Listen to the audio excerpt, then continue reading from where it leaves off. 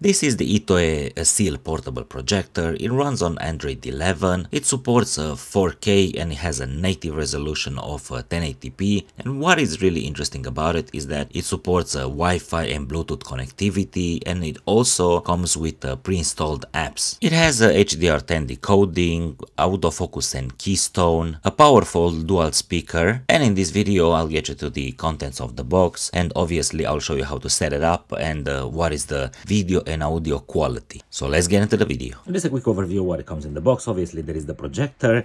Here we have the warranty card, the user manual. In this box over here there is the remote control power cable. The remote control comes in this box, but mind you will need two AA batteries in order to make it work. And here there are some nice stickers that you can use, and also this design over here.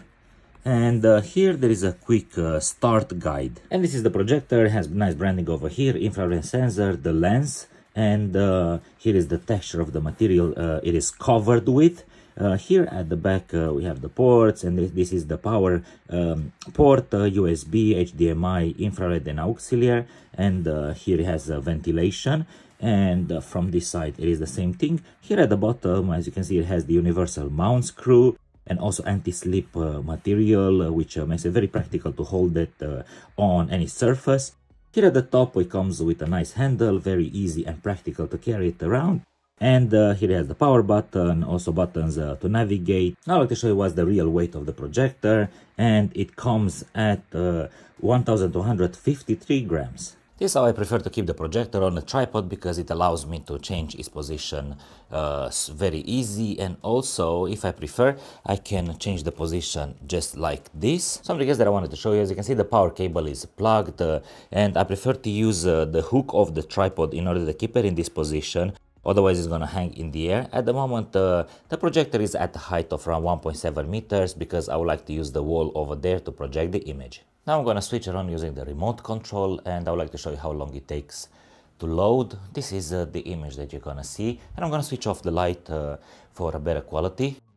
As you can see at the moment the image is not straight, and now it's gonna load and it's gonna start the autofocus and now also auto keystone process. Now it changed. As you can see the autofocus was adjusted, and you will see this process. Now it's loading the Android TV. Now you can see that everything is loaded, so there are a couple of options that I will go through. Using the remote control you can navigate on the screen, and you also have the option of installing the assistant, so you can speak to the remote control and it will search whatever you would like to. Here you have click to type, home, also you get discover, and you can install extra apps. These are the ones that are pre-installed, and you can go to a Play Store for this.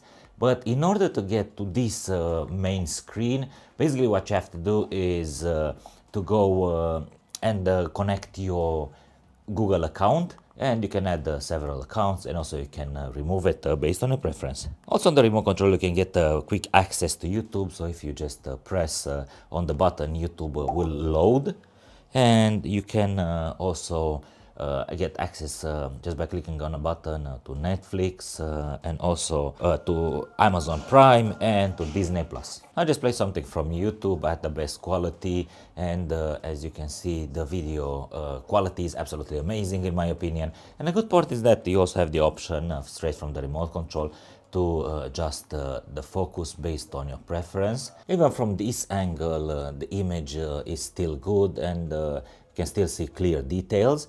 Even from this angle the image is still good, and as you can see I stay very low, and I'm doing this because I've noticed that even if you don't stay exactly straight in front of the image, you can still enjoy a good quality projection.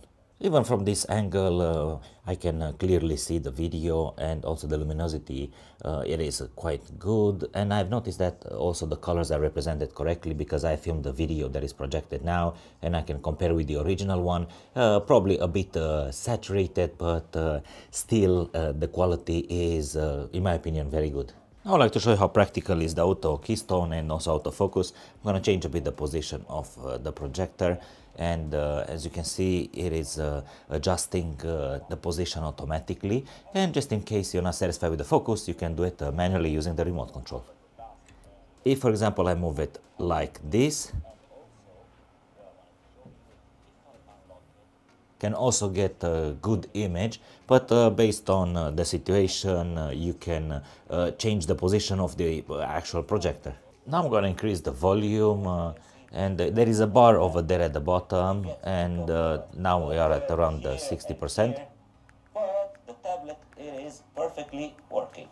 In this part, I will increase a bit the volume for you to hear what is the quality. It has a very large battery capacity of 20,000 milliamps. It has 256 gig of internal storage, which can be expanded up to 1 terabyte using a TF card. Now I'm here, and this is the projector, and I'm going to slowly increase the volume for you to hear what is the quality of the audio. Battery and the user manual.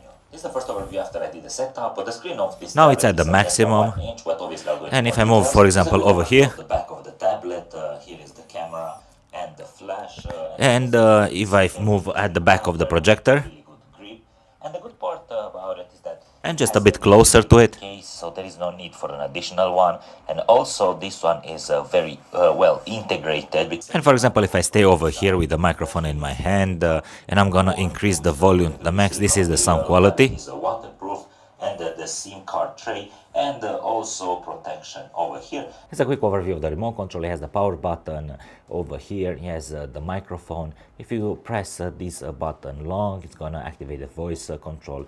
This one is to select the source. You can choose from the ones that appear over there on the screen. If you press on this button, it's gonna activate the quick menu, and you can select for example, color temperature, and choose the one that you like. Also, it has the sound mode, aspect ratio, and projection settings, and also you can use these buttons in order to navigate on the screen, just like this, or to go back and forth, left and right. And if you press this button over here, it's gonna open the settings, and you have here projection settings, and obviously you can go through all these. If you press on the home button, it's gonna take you to the main page, which looks like this, and these are the volume buttons, plus and minus, mute, and also you can adjust the focus area as I've showed you before, and also these ones are the quick access for YouTube, Netflix, Prime Video, and Disney+. Now I'd like to show you how fast you can switch between apps. Now it's on Netflix, and if I press on YouTube, as you can see, it loads pretty quick, and if I press for example on Prime Videos, obviously I need to sign in very quick, and this is Disney+, same thing. Also, another aspect that I consider to be quite important related to this projector is the fact that it is very silent, and I'm gonna move the microphone a bit closer to the ventilation for you to hear.